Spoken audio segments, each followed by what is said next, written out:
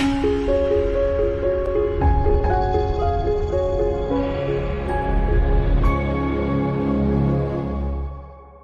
right, hello everyone. Welcome to Scrum Masters of the Universe. So everybody who's been here before has seen this slide many times. You can get it to go. So our mission, we believe that there's great value in getting outside of our silos, working with other Agile practitioners, really taking advantage of that community and group intelligence and collective intelligence and growing as Agile practitioners. So that's why we're here and how you can connect with us. Jeff is here. Jeff Colvin is a member of our leadership team. He is here. So wave Jeff, he's our tech host today. He's going to be pasting some links in chat for you. So don't worry about trying to screenshot or take down all the chat. They'll be in the chat for you. And here's our leadership team. So I'm Jamie Kriegel. We have Mark Metz, we have Mary Nogami, Jeff Colvin, Donna Reynolds, Anu, Anurata. We have Marco Burville. He's been traveling, but he's back now, so we should see him at an upcoming event. And our newest member is Ramya Shastri. She's really going to work with we're trying to have a presence in the Asian market. So so she's going to be working with maybe one other leadership member that's coming soon to get some Scrum Masters of the Universe meetups scheduled that are time friendly with India. All right, moving on. Big thank you to our sponsors. We can't do what we do without them. All of this isn't free. So we have Scrum.org, Rebel Scrum, OptiLearn, Agile Alliance, 3D Change, Visagy, Scrum Mastered with Daria. We've got Flowsphere. We've got Agile Mastery Institute with Jeff Watts. Speaking of which, so Jeff Watts has created a sort of a new certification. It's been around for about a year now, but really the Agile Mastery Institute was founded by Jeff Watts, and he has a vision to restore the industry's respect for Agile certifications. He doesn't believe that, he wants people to feel capable in their role, and those 2-day classes are the kind of one and done classes. They're great for knowledge sharing, but not real great for practical experience. So he's developed a pathway program so everybody who signs up for a pathway actually gets a 6-month experience. You have a 2-day class at the beginning that's called the Explorer class. Then you have 5 navigator sessions over a period of 5 months. Those are an hour and a half a month or 2 hours, I can't remember. And then at the end, you have another 2-day adventurer class. And then you're also welcomed into a community like a Mighty Networks community where you and your cohort will have access to each other, for the long term, right? If you have questions that come up in the real world of work, they get answered, and it's just like having mentors walking the path with you. So it's a really great model. It's something that I really believe in so much that I have also worked to become a licensed guide. So my first cohort is coming up in October. And I'll be offering, anybody who signs up before the end of the month gets a $300 discount. Just use SMO2300. Visagy is in the European market, so we're not directly competing with each other here. Mine are weekend classes. These are daytime classes by Visagy, and that's Frankie. That's 20% off using the code SMO2. We also have, while Jeff is trying to disrupt the certification industry, we still do support the 2-day certification for that foundational learning. And that's OptiLearn. You can see he's offering a lot of Scrum.org classes, most of them, in fact. He's offering a 15% off for, and then we have Scrum Mastered with Daria And she is offering 15% off in her web store, which includes a lot of pre-made templates for things like working agreements and setting up a new team. She has a whole pack on setting up a new team, which comes with Miro boards and everything with it. So check that out. There's a lot of great stuff there. I think I have most of them, and they're pretty good. You can take as is or modify, take it as a starting place and modify to fit your context. Next is a Scrum Day. Scrum Day is coming soon. I think we have like 20 days or something, right? And so Scrum Masters of the Universe is a platinum sponsor. We'll have a booth there. We're really hoping to see some of you there. Stop in and see us. I believe we have 4 members of our leadership team that will be here. And actually, we have a special treat today because Chad here has written a song for Scrum Day. So I am going to, are you ready to play that? Yeah, I got it here. You got it there, Jeff? Okay. You're not gonna get a live performance, but there's a recorded version that we'll show you. I'm gonna stop sharing and let you share. Okay. Oh, Chad, you're not gonna sing to us? That's why I'm here.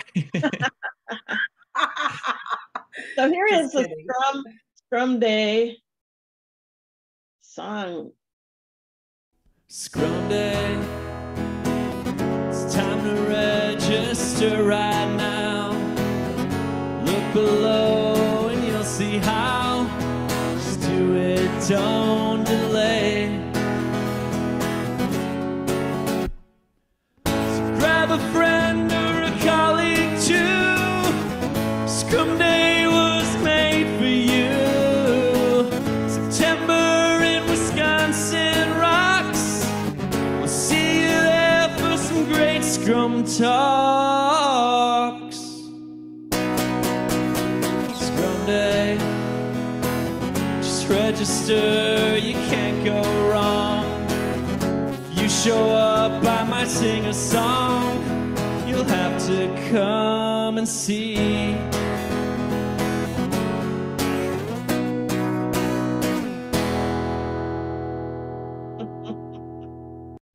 Amazing. Everybody give a round of applause. that was amazing.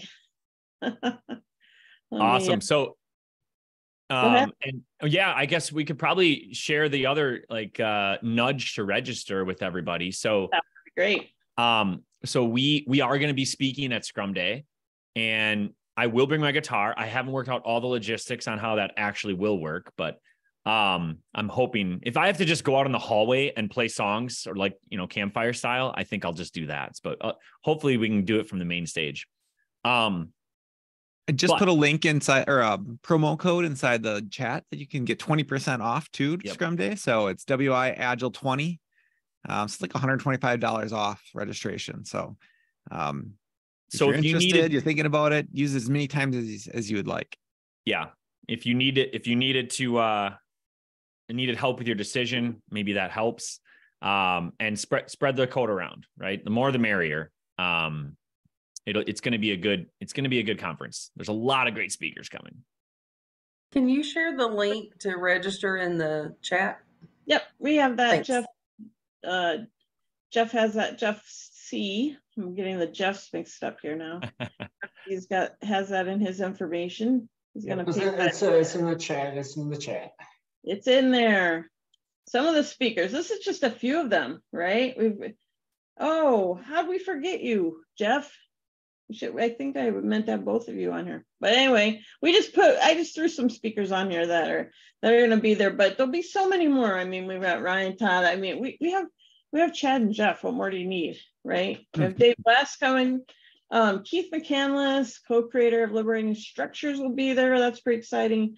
Gunther Verheyen is flying all the way from, is it Belgium? I always struggle with, is it Belgium or? I think it's either Belgium or the Netherlands. I'm not 100% sure. They're very close. It's Belgium, but it's the Dutch-speaking part of Belgium. Okay, the Dutch-speaking part. Is that a thing, really? All right, so here we are. I mean, this is why you guys came. We're here. You've already heard Jeff and Chad speak a little bit. They are co-hosts of the Agile Wire podcast and so much more, but I'm going to go ahead and turn it over to them. That's who you came to see, and let them take it away. Thanks for being here with us. Jeff. Awesome. Yeah. Thank you. And somebody did just ask about the Agile Wire podcast. So I pasted a landing page and you can choose which platform you want to listen on. But we do have a video version of that on YouTube as well. Yeah, there's a QR code on the screen that I'm sharing right now. If it's easier for you to go that route, and then it goes to a landing page with all the different ways to connect to Chad's songs, to the Agile Wire, all the different platforms, LinkedIn stuff, other ways to connect with us, websites, stuff like that. So a lot of information there if you want to learn more about what we're doing. We'll show this at the end too, because maybe you want to hear our talk first before you're like, do I really want to connect with these guys? So maybe Chad, we can jump into a little bit of background about ourselves before we kind of jump into our talk here. Yeah. How do you want to do it? Well, I'll just dive in. So we'll try to be quick. I can tend to get long-winded. So background, I got a technical background. I started out in computer science, computer programmer for many years. Did everything the wrong way. Then they made me take my hands off the keyboard. I never did anything illegal. Just I shouldn't be coding anymore. And then became more soft-skilled, business analysis, project management. Again, something was wrong the whole time around, and then finally rediscovered Scrum after a decade of being introduced to it earlier. And the rest is history. Fell in love with this, was a boat rocker, started Agile transformations in the companies I worked at, and then eventually became a consultant, and eventually quit my job and start my own company, and eventually convinced Jeff to do the same. It's a pretty good summary. My background's very similar, technical, waterfall, Agile, still a developer or, in the development team, and then moving into more of a Scrum Master role, product owner role, and then into Agile coaching, and then, consulting and helping a lot of organizations kind of move through their Agile changes. So Chad and I are both Scrum.org trainers, so we teach a lot of courses. We've got those listed above. Just those are the different classes we teach. ProKanban.org trainers as well. So we teach those. Those are tools we use, but really we try to help organizations become more agile. So we call ourselves Agile advisors instead of Agile coaches, because we really advise at the whole organizational level on how to become, more agile and have organizational agility. So what we want to dive in today is this topic of Agile-ish. Has anybody ever used that term or heard that term before? Agile-ish. Okay. I think it's resonating. We hear it a lot. So, we come into an organization and people are like, yeah, we're Agile-ish. And so our next question always is whoa, what does the ish mean? Like, what do you mean by that? And so we got a little mural here and we want to just dive into that conversation first. So what are the things that make organizations Agile-ish? I'm going to put a link here to a mural board inside of the Zoom chat. So you can all just click on that, enter as a visitor. If you haven't used it before, pretty easy tool to use. You just double click and it adds a sticky and you can just start typing and then you can drag it around. So I'll just give it a second here and let people start joining. Great. Seeing people coming in. And then I'm just going to put a couple minutes I'm going to put 2 minutes on the calendar or on the clock here. And let's just take this panel here that I'm sharing that says, what are the things that make organizations Agile-ish? Let's add sticky notes, 1 item per sticky note. And let's go ahead and try to fill up this panel here and see what we come up with. Okay.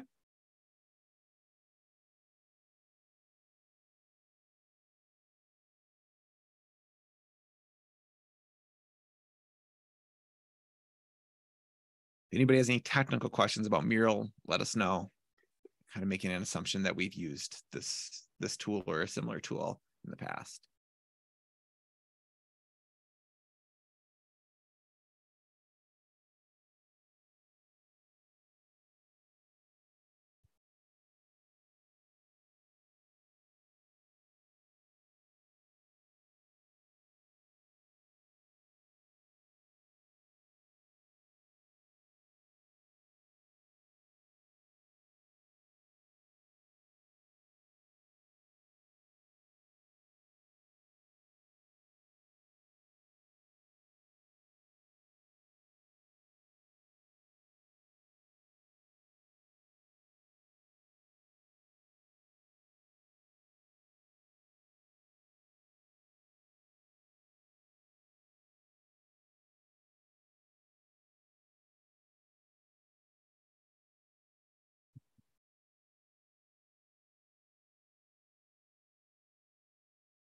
Vicky, I see your message about Mural isn't a treat on your phone. If there's any post-its you want us to add, you can just post those into the Zoom chat too, and we can put them in there. That's easier.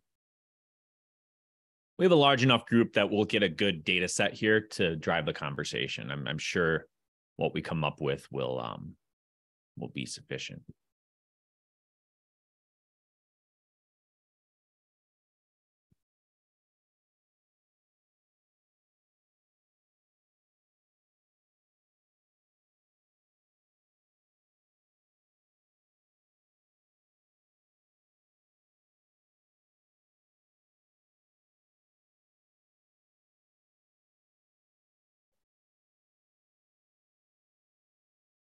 Awesome.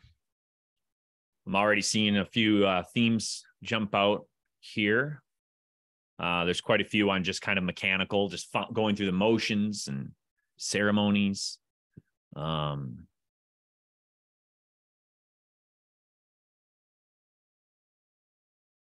see some hybrid comments about Agile and waterfall carry over still in our organizations. Okay. It's a good list. Jeff, where do you want to go from here? Do we want to do a rapid? Yeah, let's just move some of these over into themes, Chad. How about that? And we'll just start pulling them in and start talking about them. Yep. And we can start maybe giving you some things to try, some things to avoid, maybe some patterns that we've seen, and maybe some ways to start moving forward with some of these issues. Because really the ish and the Agile-ish are the things that are separating us from being agile. And so those are our barriers as Scrum Masters, is how do we prevent these things from happening? How do we make a change so we don't have that ish anymore? Okay. So let's, I'll just, maybe we can start with the top one, Chad. Some people that are only following the ceremony. So maybe we'll put that in progress. I'll go ahead and find all the other ones that are kind of related to that. If you want to kind of maybe start answering, things to try and things to avoid. Yeah. I mean, obviously the name of this group, right? Scrum Masters of the Universe. If we're not, I know there's a whole spectrum of conversations on the internet and many talks and many books where we can bicker about practical Scrum and purist Scrum, right? I think it all lives in the nuance in the middle somewhere.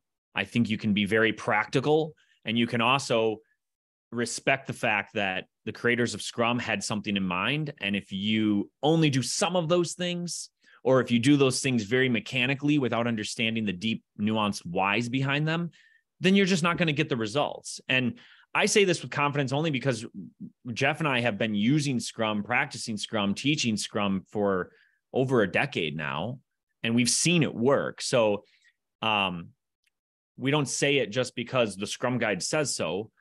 There's actually parts of the Scrum Guide, right? I know this is being recorded and I'm a Scrum.org trainer, but there's parts of the Scrum Guide that drive me crazy, right? There's parts that I wish we could just massage a little bit because they can be misinterpreted. But at the end of the day, all of the events and everything inside of Scrum, it's intended to help you get the benefits from Scrum. So, the big nudge here is the reason there's so many blog posts and talks about mechanical Scrum and zombie Scrum is because it is so pervasive around the world still, right? Unfortunately. But it's a quick fix. It's such a quick fix. Go look at the Scrum Guide, refresh your knowledge of what's there, and make those tweaks, right?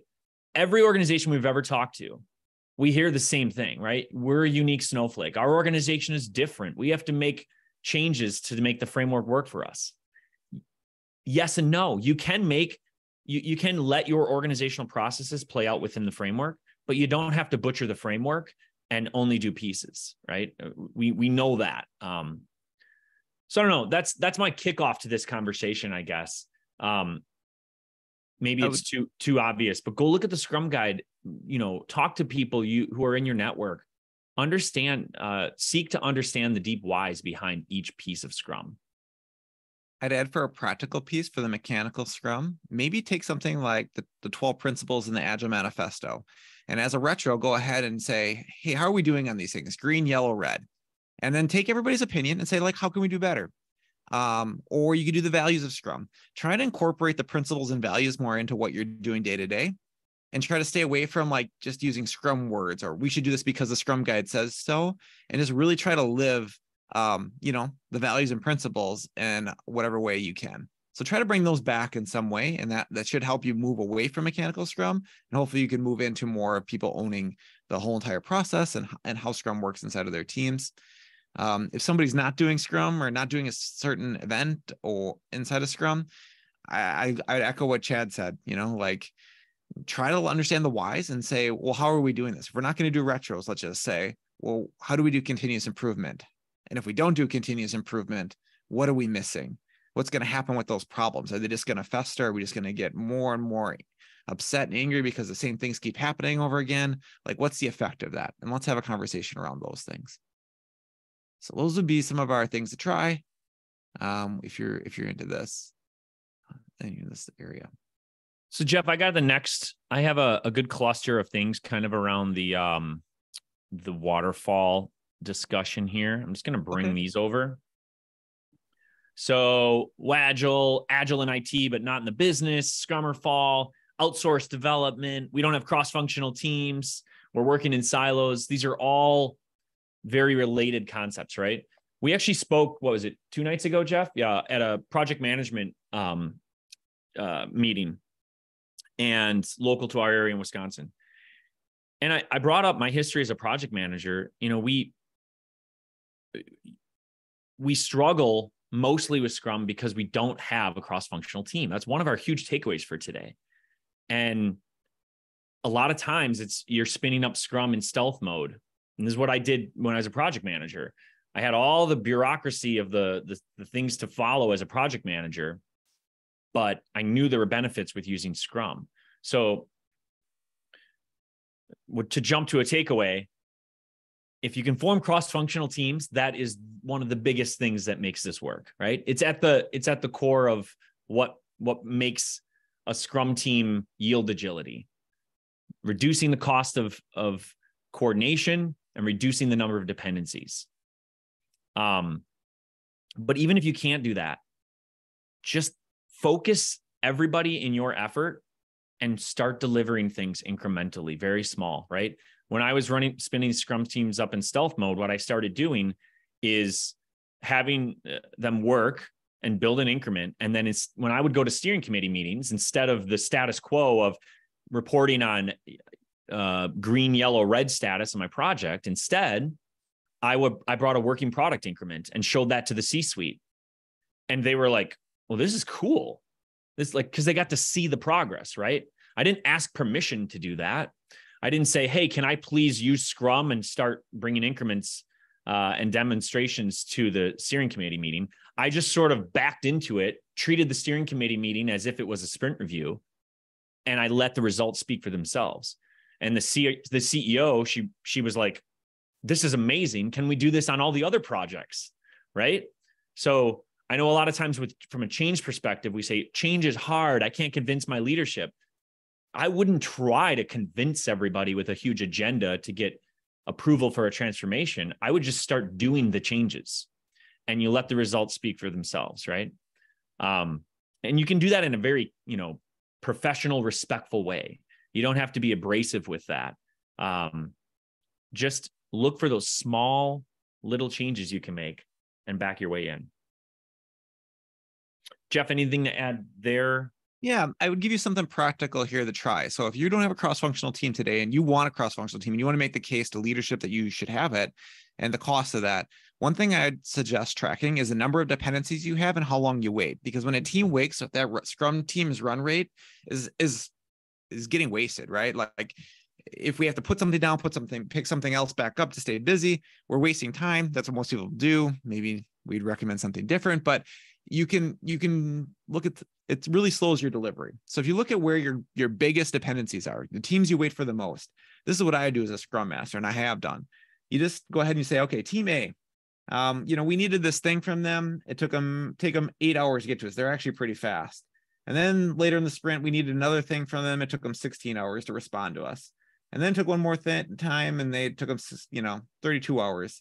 And then the sprint was over. Team B, We needed something from them. It took them 2 hours and then 2 hours. Team C, we needed something from them and they never got back to us. So we're not sure, like that didn't happen.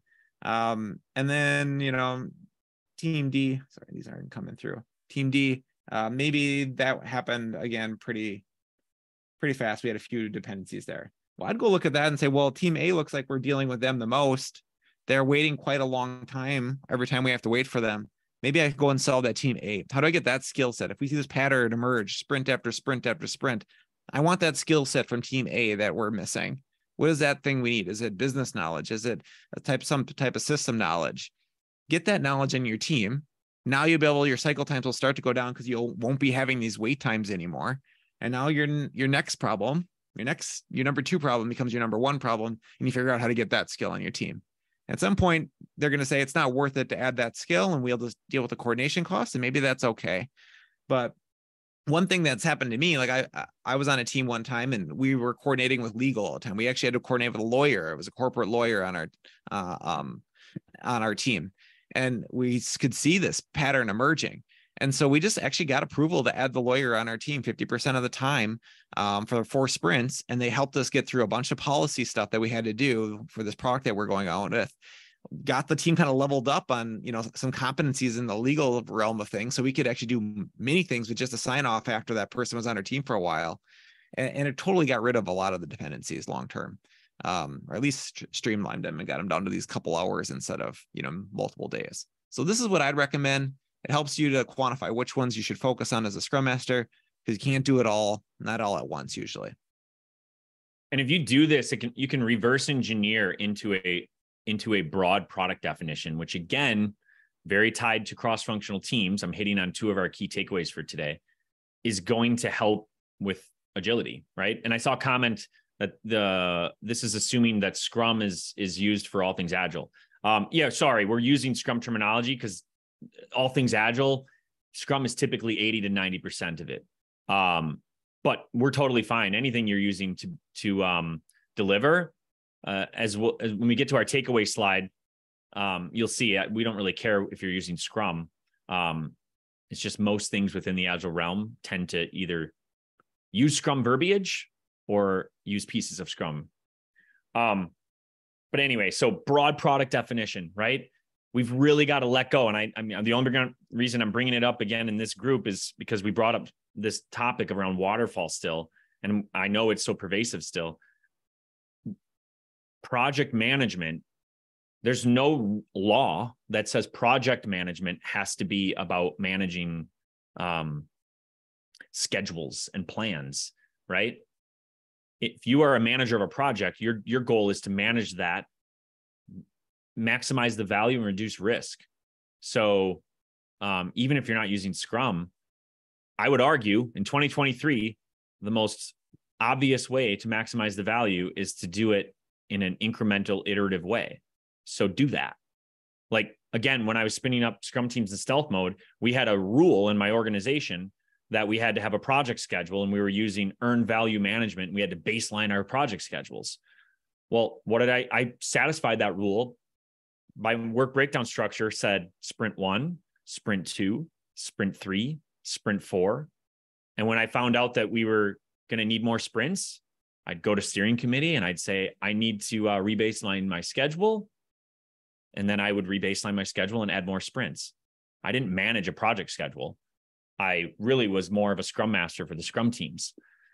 So I'm segueing into this because there's a lot of cards in kind of the upper right of our mural here where it talks about command and control leadership and not having buy-in and top-down management and silly things like velocity has to increase. And you don't have to let that hold you back, right?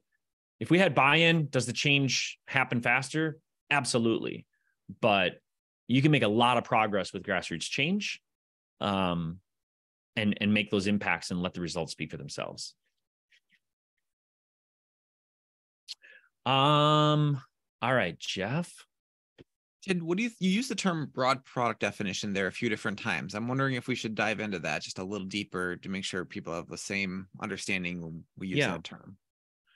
So when we say broad product definition, we mean something that many organizations we walk into, they have product definitions that are around a component. So something like an activity we do, like maybe it's like a front end development, back end development, QA, BA type of thing. They might have teams aligned around other things like a certain system, like enrollment or web or claims or billing or something like that, right? It's a subsystem but it's not the product that they sell.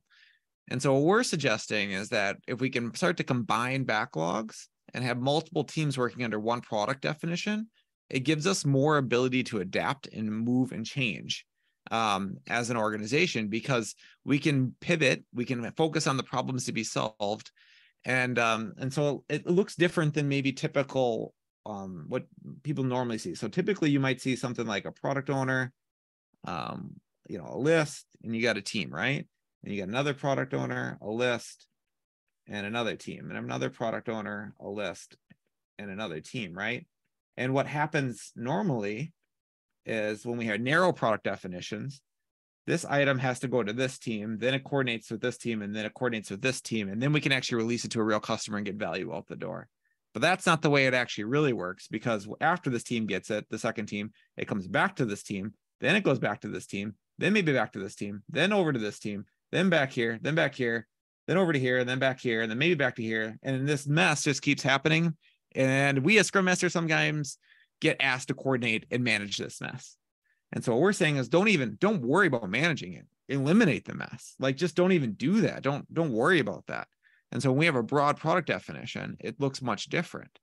And so what we do is we have a product owner, a backlog yet, but we have multiple teams working off that backlog. Each team can deliver an item all the way through without needing one of the other teams. And so we still have the same number of teams. We still can deliver value, but we get rid of all the coordination costs or move it into a single team so they can deal with it day-to-day, person-to-person, instead of going across team boundaries. So this is just our recommended way of starting to move forward with multiple team Scrum. And it's called a broad product definition. And we think it's core to really having organizational agility.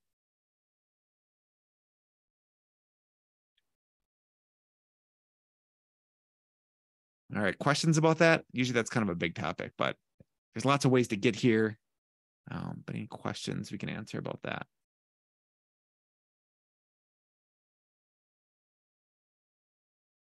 I see a question about what about platform teams? If you're selling a platform to your end customer, I would say great.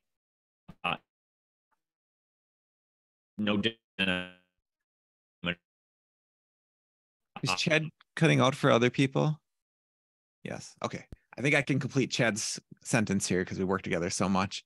So when you're working with a platform team, if you're selling it, great. That's a great product definition because you actually have customers. If you're not selling it, I would ask, do you want to deal with the coordination costs of the thing you're actually selling? And there's probably some trade-offs to be made there. A lot of times we find when we actually look at the number of people doing the work, it makes a lot more sense just to integrate those people into one broad product definition, and there isn't a platform team. Sometimes it makes sense to do that, but it really does depend on the context, and there is trade-offs.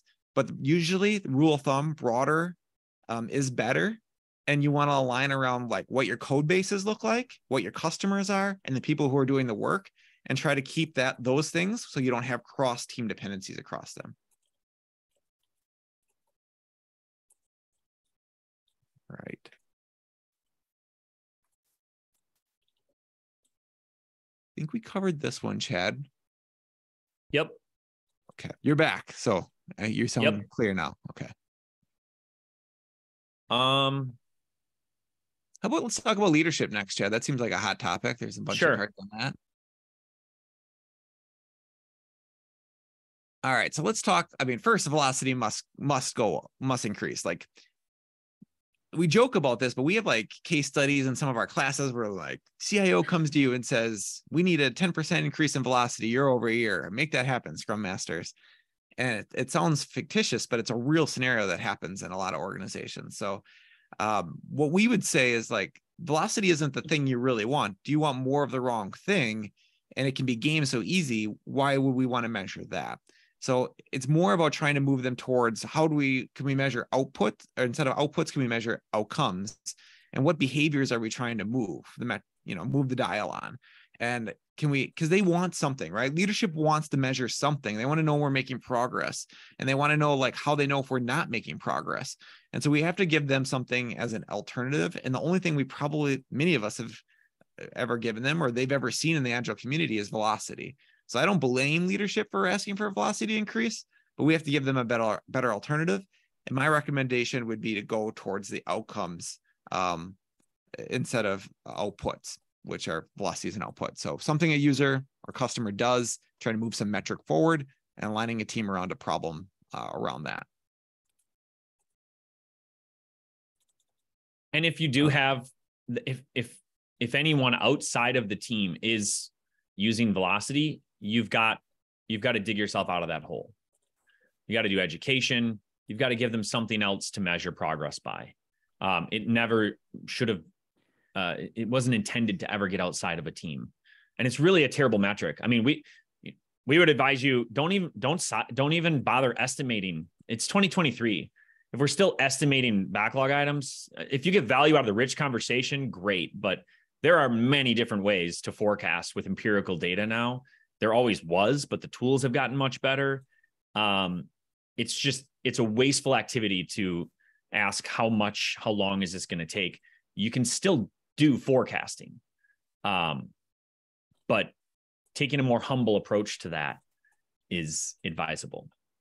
Yeah. I mean, if you care about like predictability, if that's what they're really after for velocity, then there's a better way, right? We can get into that's a whole nother talk that, someone could dive into, or we could dive into. I'm sure there's been stuff on here. I think I've even seen talk titles where they get into that, but I'd focus more on the flow metrics, like Chad was saying, and leading into, and trying to help people move towards that. Don't show velocity outside of the Scrum team, but give them predictability. People do want dates and they do want confidence intervals. If you could tell them, hey, I think we'll have these features done in 4 weeks with an 85% confidence level, that's going to mean something to your stakeholders. They're going to be excited to hear that.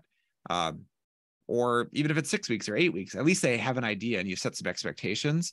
If that's the level of certainty they're looking for, and that's really what they're looking for is predictability, we have better ways to answer that question than with story points and velocity. So those are the things I'd look into. There is a comment in a message about budget.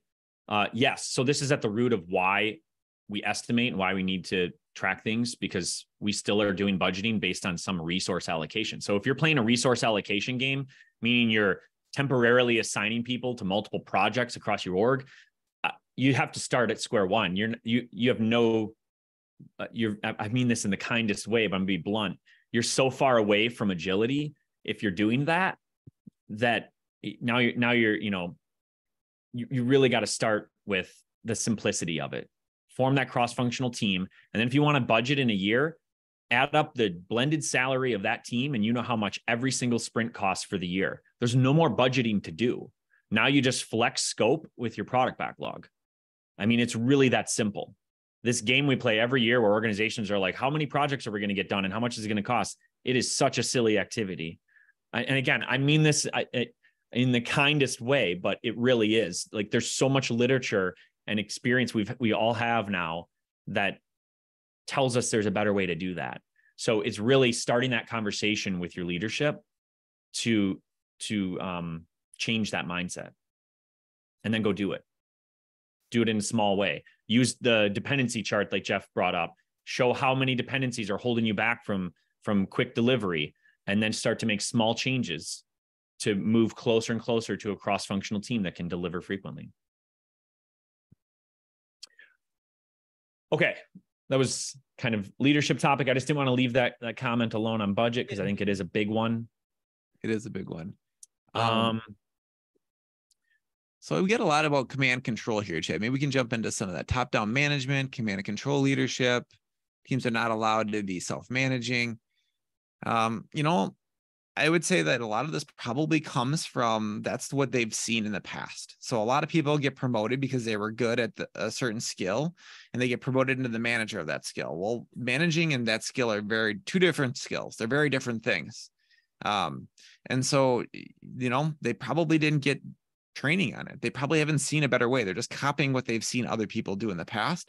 And so sometimes it's an unknown, and they just need to be, they need to help, right? And maybe you can help them by showing them a better way or a different way of working and why it's different.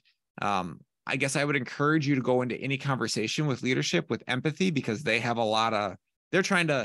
there's some external stakeholder, somebody above them that's pushing them in a certain direction, and they have the people doing the work that they have to like try to satisfy and serve. And so they're somewhere in the middle trying to keep both these parties happy and keep things moving forward. And so they're not evil, I guess, is what I would nudge us all to keep in mind. And they don't wake up every day saying, how can I make everybody's job worse? But they don't know what they don't know. So I think it's our jobs to professionally, politely help them and guide them, because we really exist, this is Scrum Masters, for the same exact reason that leadership exists, and managers exist in an organization. It's to make the teams more effective than if we weren't there. And so that's why they pay us a paycheck inside of these organizations. And so I guess I'd approach it with humbleness and empathy and a collaborative spirit with any leaders, and try to work with them to try to get to that point. So it doesn't happen overnight. It takes a lot of time and energy to, change mindsets and get people on board. But when you do get there, when you work together with leadership, it sure works a lot easier than working against them.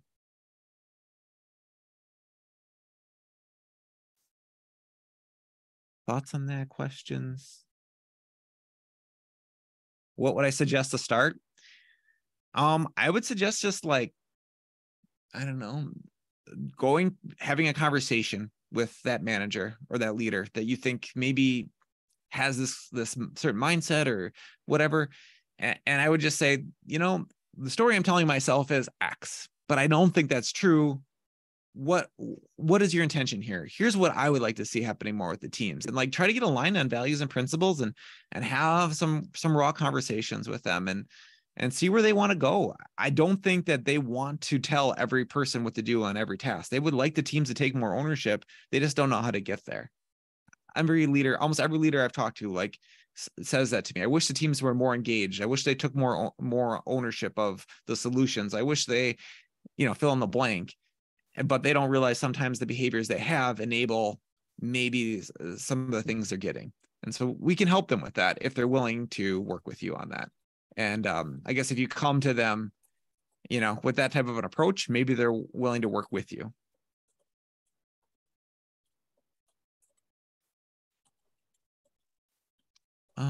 Safe environment, no psychological safety. I think those, again, take time to build.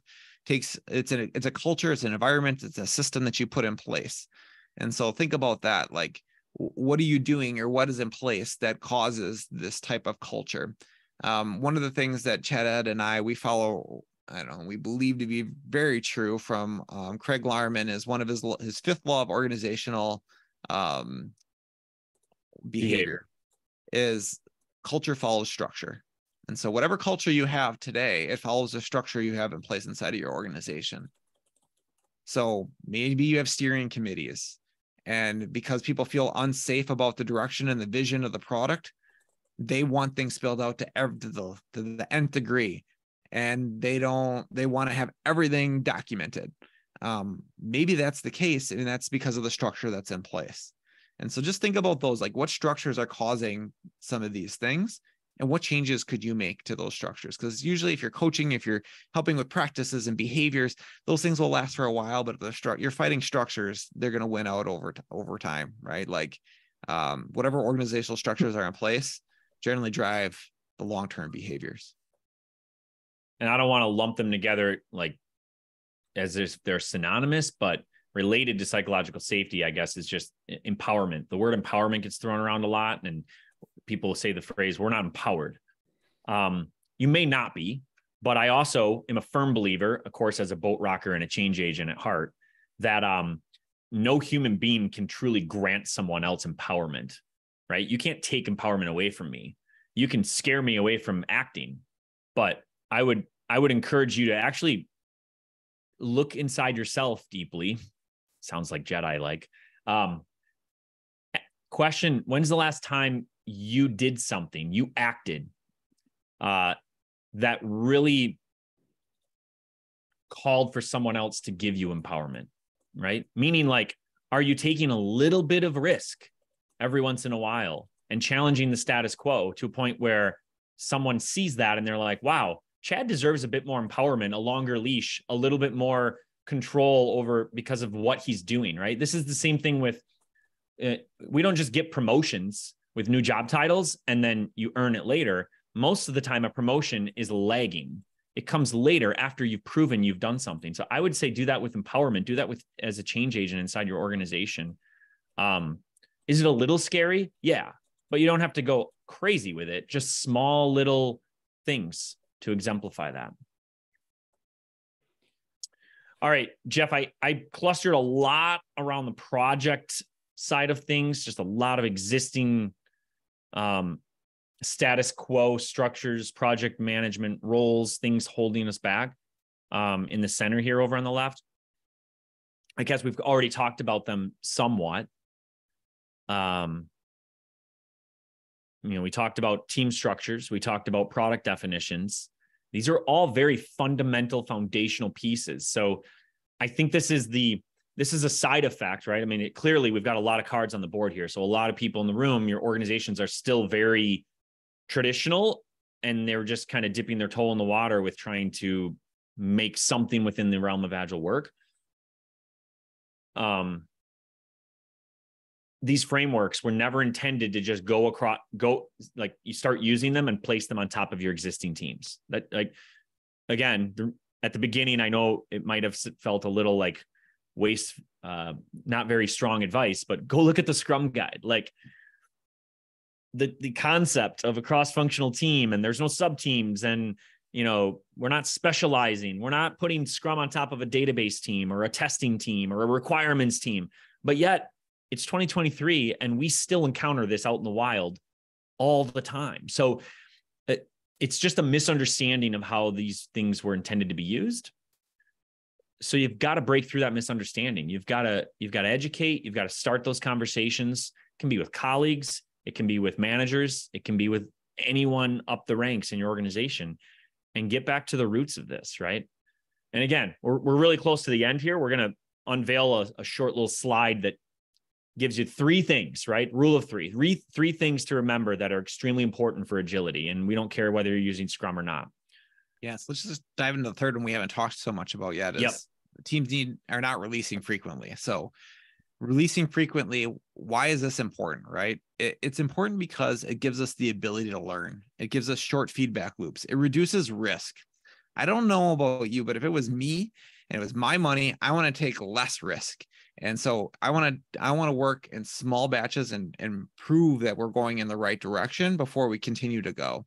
And so I think if you're ever getting trouble in the organization about like, well, we can't do that here. Like, why would we want to work in small batches? Why would we want, there's so much transaction cost to releasing frequently. I guess I would just remind them of the risk that they're taking, that we went the wrong direction. So if we do releases every 6 months or every quarter, you're going multiple sprints without learning if you did the right thing. So that whole time frame could be waste. You could have spent all that payroll cost and it could be for naught. We could have got a bunch of features that nobody will use and will solve no problems. But if we release more frequently, we have the opportunity to learn, readjust our plans, and figure out the best course forward, right? And a lot of times we don't know the right way. It takes a certain level of humility when you're doing product development to say, I don't know all the answers, but I'm going to deliver the first step, and then I'm going to take a step, and I'm going to look around, and I'm going to figure out what the next step is. And so that, I think that level of humility is required to have a high probability of being successful in product development. And releasing frequently is the best way to do that. So that's one of the keys, we think, for operational agility. Like, if you want to just be able to have the ability to learn quickly and pivot quickly and be adaptable and deliver high valuable things, the first step is the 3 things that we're going to talk about here, which we've kind of already talked about today. We need a broad product definition. That's something that people really care about, customers care about, users care about. It's problem driven. It's something that solves things that people are really willing to fund inside of an organization. We need cross-functional teams. So each of these circles, each of these teams can deliver something from concept to cash. They can deliver and solve a problem all by themselves. And then we need to deliver often. We need to get to that done, integrated increment very, very often, at least once per sprint, more frequently if you can.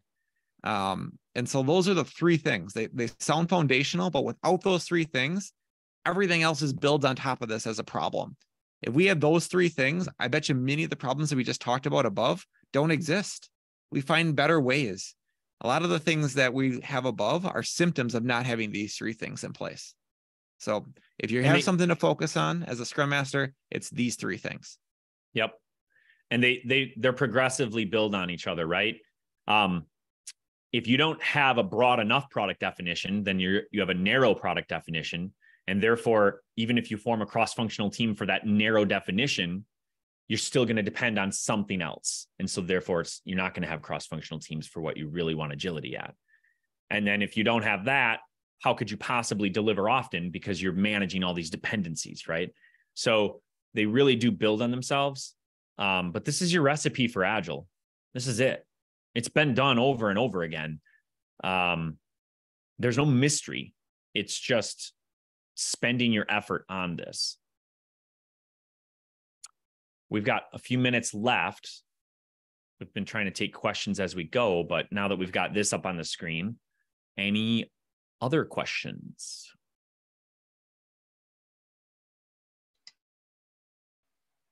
I have one. I'm the one that posted the question about the budget. It's a real scenario I'm going through. So thank you for your response.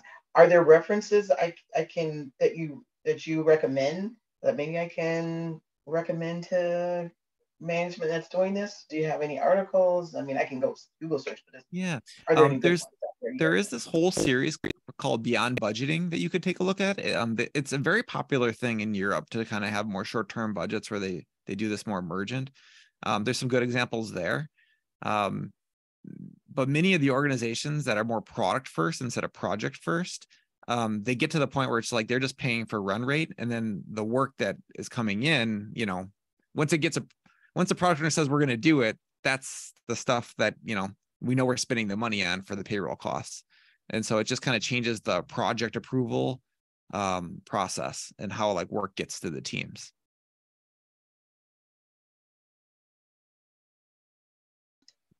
Okay, thank you. Yeah.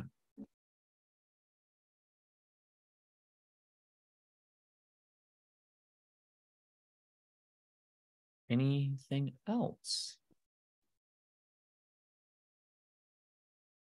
Well, looks like we're right about on time. So, awesome. Yeah, perfect timing. So, we have 2 minutes. So, is there a last question, or doesn't sound like it? I guess I'll just close out. I know I could hear myself sounding like this is so simple, so obvious.